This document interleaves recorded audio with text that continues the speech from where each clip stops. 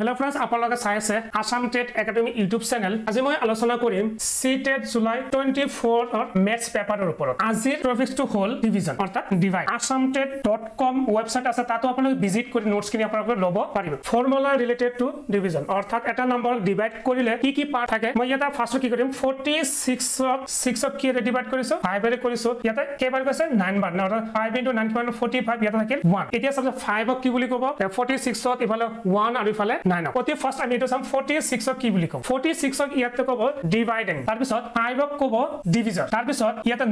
9 ক কব কন্টেন্ট আৰু বাকি কিমান থাকিল এটো কব আপোনাৰ ৰিমাইন্ডাৰ। ডিভাইডেড অৰ্থাৎ কোনো এটা বস্তু কাম জল এনেকে 46 ক মই কি কৰিছিলো ডিভাইড কৰিছিলো, এটো লগত ইয়াতে মিলাই চাও 46 টো কি আছিল ডিভাইডেড। ডিভিজন অৰ্থাৎ কিমানৰে ডিভাইড কৰিছিলো 5 ৰে ডিভাইড কৰিছিলো, তাৰ পিছত কি আহিব ইনটু আহিব, ডিভাইড কৰাৰ পিছত কন্টেন্ট কিমান ওলাইছিল এটো ওলাইছিল 9, তাৰ পিছত কি আহিব প্লাস আহিব ৰিমাইন্ডাৰটো কিমান ওলাইছিল 1, অৰ্থাৎ এইখিনি যোগ কৰিলে আমি কিমান পাম 46 পাম। সেকেন্ডটো হল ডিভিজন অৰ্থাৎ ডিভাইডেড মাইনাস ৰিমাইন্ডাৰ বাই content। 3 নম্বৰটো পাম content is equal to dividend minus remainder by division। এটা ফার্স্ট আমি সাম divisible by 2 অর্থাৎ 2 ৰে divisible হ'ব লাগিব if the last digit of the number অর্থাৎ যিকোনো এটা নাম্বাৰৰ যেটো লাস্ট ডিজিট আছিল হেতু যদি ইভেন নাম্বাৰ হয় তেনেহলে 2 ৰে divisible হ'ব, অৰ্থাৎ ইভেন নাম্বাৰ এটা হল 2 4 6 8 10 এবোৰ কি আছিল ইভেন নাম্বাৰ, অৰ্থাৎ কোনো এটা নাম্বাৰৰ যদি আমি ইয়াতে লিখিলো 2 8 9 5 0 8 ইয়াৰ লাস্ট ডিজিটটো কিমান আছিল 8 আৰু এটো কি আছিল ইভেন নাম্বাৰ, তেনেহলে কি আছিল 2 ৰে divisible হ'ব। এটা আমি নেক্সট সাম আমি divisible by 3 আগতে চালো 2, এতিয়া আমি সাম 3 ৰে divisible। ইয়াতে কি আছে if the sum of digit of a number অৰ্থাৎ কোনো এটা নম্বৰৰ ডিজিট খিনি যদি আমি যোগ কৰো ডিজিট কেইটা যদি আমি যোগ কৰো is divisible by 3 অৰ্থাৎ কোনো এটা নাম্বাৰৰ ডিজিট কেইটা যোগ কৰাৰ পিছত হেতু নাম্বাৰ যদি 3 ৰে ডিভাইড হয় তেনেহলে 3 হেতু কি হ'ব ডিভিজিবল হ'ব। যেনেকৈ মই ইয়াতে কি আছে যে 2 4 3 মই ইয়াতে আছে 2 4 3 ইয়াতে ডিজিট কেইটা আছে 3টা আছে, ডিজিট কেইটা কি কৰিবলে সাম কৰিবলে অৰ্থাৎ প্লাস কৰিব লাগিব, তেনে 2 + 4 + 3 এই কেইটা যোগ কৰিলে কিমান হ'ব 9 হ'ব। 9 টো কি হ'ব 3 ৰে ডিভাইড হয়, তেনেহলে 2 4 3 টো এটা কি হ'ব divisible by 3 অৰ্থাৎ এইটো সংখ্যা অৰ্থাৎ এইটো নাম্বাৰ 3 ৰে ডিভাইড হয়। Next sum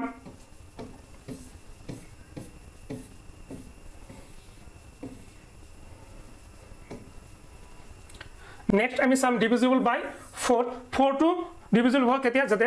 if the last two digit of the number অৰ্থাৎ যিকোনো নাম্বাৰ লাস্ট 2 ডিজিট যদি আমি last 2 digit is divisible by 4 অর্থাৎ last 2 digit যদি 4 ৰে ডিভাইড হয় তেনেহলে হি কি হ'ব 4 ৰে divisible হ'ব। ফৰ এক্সাম্পল এটা লিখিলো 1 4 2 4 এইটো নম্বৰক আমি 4 ৰে divisible হয় নে নহয় কেনেকৈ চেক কৰিম, ইয়াৰ লাস্ট 2 ডিজিট টো হ'ল আপোনাৰ 24 টো কি হ'ব 4 ৰে divisible হয়, এটা কেৱল 6 বাৰ যাব। ঠিক তেনেদৰে যদি আৰু এটা নম্বৰ 5 8 2 3 5 8 2 3 ইয়াতে যদি আমি চেক কৰো লাস্ট ডিজিট টো কিমান আছিল লাস্ট 2 ডিজিট হেতু হ'ল 23 আৰু 23 টো 4 ৰে কি নহয় ডিভাইড নহয়, সেই কাৰণে 5 8 2 3 4 ৰে divisible নহয়। নেক্সট আমি সাম 5 এটা আছে divisible by 5। এটা আমি সাম কি ইয়াতে দিছে যে if the last digit of a number অৰ্থাৎ কি আছিল এটা নাম্বাৰৰ লাস্ট ডিজিট আইদাৰ 5 or 0 অৰ্থাৎ যিকোনো নাম্বাৰৰ লাস্ট ডিজিটটো যদি 5 বা 0 হয় তেতিয়া কি আছিল 5 ৰে divisible হ'ব। ফৰ এক্সাম্পল 2850 মই এটো নাম্বাৰ লিখিলো, ইয়াৰ যেটো লাস্ট ডিজিট আছিল কিমান আছিল 0, তেনেহলে কি হ'ব 5 ৰে divisible হ'ব। আৰু এটা মই ইয়াতে সংখ্যা লিখিলো 255 তেনেহলে ইয়াৰ লাস্ট ডিজিটটো কিমান আছিল 5, তেনেহলে ইয়াৰ কি হ'ব 5 ৰে divisible হ'ব। তাৰ পিছত আমি চাম যে 6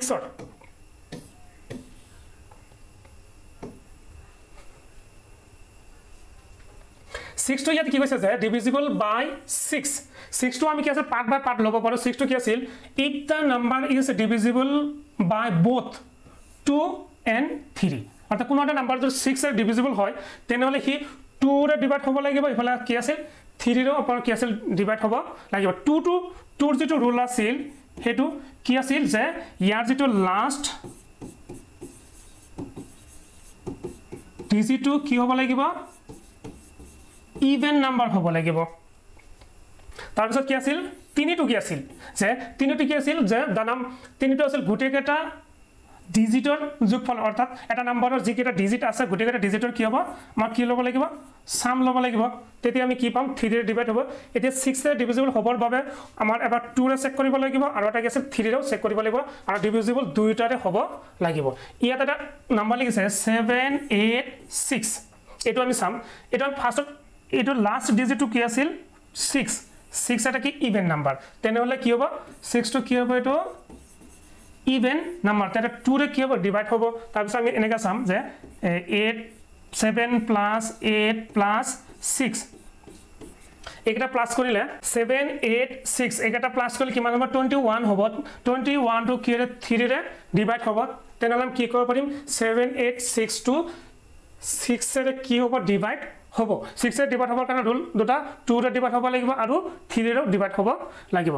নেক্সট আমি চাম divisible by 8 আটাৰে divisible to sum if the last 3 digit of the number is divisible by 8 অর্থাৎ যিকোনো নাম্বাৰৰ লাস্ট 3 ডিজিট টু কি আছিল 8 এৰে ডিভিজিবল হলে তেনেহলে আমি ইয়াক কি বুলি ক'ব পাৰিম 8 ডিভিজিবল হয় জানে ইয়াত এটা উদাহৰণ লৈছো মই 4 8 3 2 0 এটো 8 এৰে ডিভিজিবল হয় না নহয় আমি লাস্ট 3 ডিজিট টো হল 3 2 0 এটো কি মান হ'ব কাটিলা 4 0 অর্থাৎ ইয়াৰ ৰিজাল্ট মানে 40 হল তেনে লাস্ট ডিজিট টো আমি 8 এৰে ডিভিজিবল হয় তেনেলে 4 8 3 2 0 টো কি হ'ব এটা 8 এৰে ডিভিজিবল হয় নেক্সট আমি সাম 9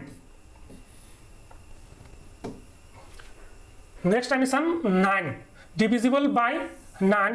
if the sum of digit is divisible by 9 অর্থাৎ যিকোনো এটা নাম্বার ললে তার ডিজিট কেটা যোগ কৰাৰ পিছত হেতু নাম্বাৰ যে 9 এৰে ডিভাইড হয় তেনেহলে আমি ইয়াক কি বুলি ক'ব পাৰিম 9 এৰে ডিভিজিবল হয় জানে কি এটা এক্সাম্পল হল 4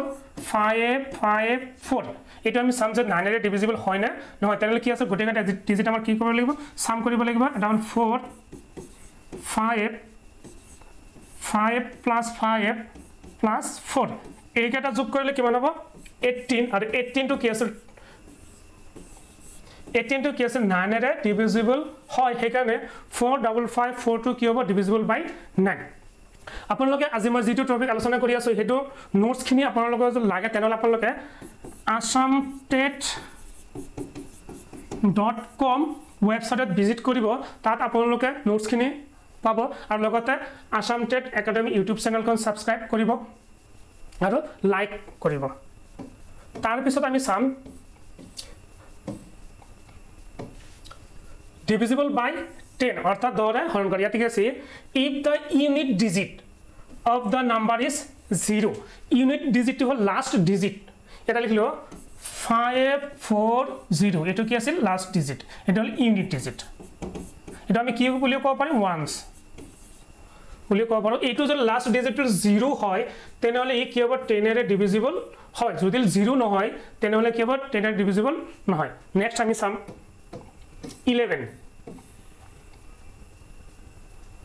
11 to কি আছিল if the sum of digit at odd and even place অর্থাৎ odd place and even place are equal or differ by the number divisible by 11 অর্থাৎ ইয়াত কি কৈছে যে if the sum of digit যে যিকোনো এটা নাম্বাৰৰ even place আৰু odd place দুইটাৰ ডিফাৰেন্স যদি একে হয় অৰ্থাৎ দুইটা ইকুয়াল হয় তেনেহলে ইয়াক আমি 11 এৰে ডিভিজিবল হ'ব যদি ইকুয়াল নহয় তেনেহলে কি হ'ব ডিভিজিবল নহয় ফৰ ইয়াত এটা নাম্বাৰ লৈছে 2 8 6 5 4 2 3 এটা আমি চাম যে odd place আৰু ইফালে কি আছিল even place odd to কি আছিল odd নাম্বাৰ কি আছিল 1 3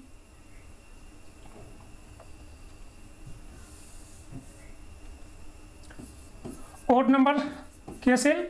1 3 5 7 8 আৰু ইভেনটো কি আছিল 2 4 6 8 10 এতিয়া আমি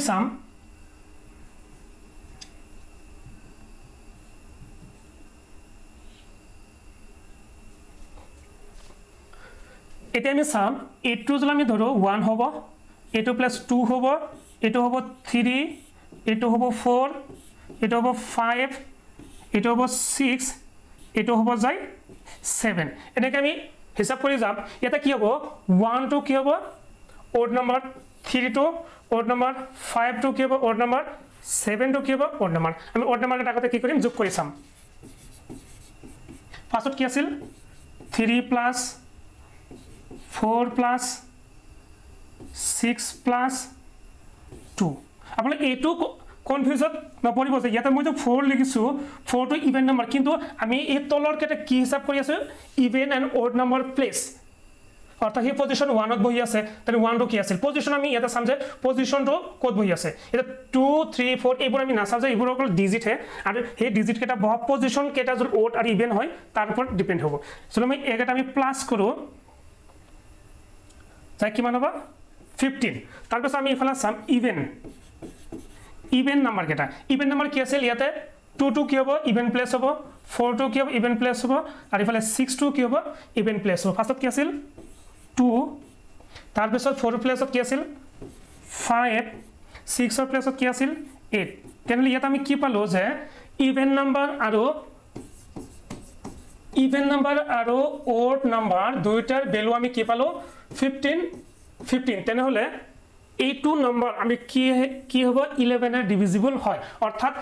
11 এৰ ডিভিজিবল হবৰ কাৰণে আমি এটাই মনত ৰাখিম যে ইয়াৰ ইভেন প্লেস আৰু অড প্লেসৰ দুইটাৰ যোগফল একে সমান হ'ব লাগিব তেতিয়াহে ইয়াৰ 11 এর ডিভিজিবল হ'ব নেক্সট তো কি আছিল 12 এর ডিভিজিবল হবৰ কাৰণে ফাৰ্স্ট কি কলো 12 এৰ ডিভিজিবল হবৰ কাৰণে কি হ'ব লাগিব 3 এৰ ডিভাইড হ'ব লাগিব আৰু ইফালে কি আছিল 4 এর ডিভাইড হ'ব লাগিব 3 টো কি আছে 3 এর ডিভাইড হবৰ কাৰণে কি হ'ব লাগিব যে গুটেই কেটা যিকোনো নাম্বাৰৰ গুটেই কেটা নাম্বাৰ প্লাস কৰি হেতু ভ্যালু যদি 3 এৰ ডিভাইড কৰা হয় তেনে হলে যদি 3 এর ডিভাইড হয় তেনে হলে কি হ'ব 12 এর ডিভিজিবল হ'ব তাৰ পিছত আৰু এটা চেক কৰিব লাগিব 4 যে 4 টো কি আছিল যে লাস্ট 2 ডিজিট অর্থাৎ যিকোনো এটা সংখ্যাৰ যদি লাস্ট 2 ডিজিট টো আমি চাও হেতু ডিজিট 4 এর ডিভাইড হয় তেনে হলে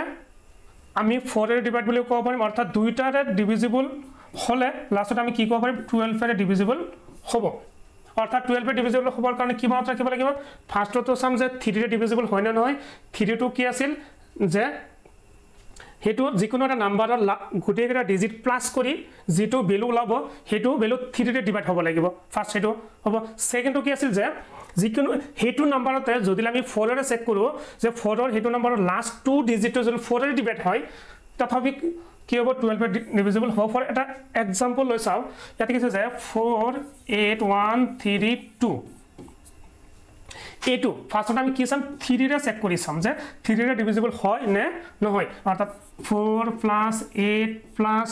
1 plus 3 plus 2 গোটেইটা প্লাস কৰিম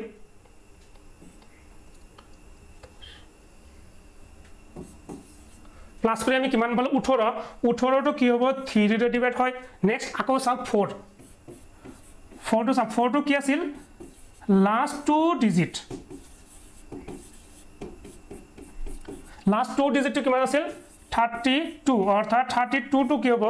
4 এর ডিভাইড হ'ব তেনে আমি এতিয়া ক'ব পাৰিম যে 48132 নাম্বাৰটো 12 এৰ ডিভিজিবল হয় অৰ্থাৎ 12 এৰ আমি ডিভাইড কৰিব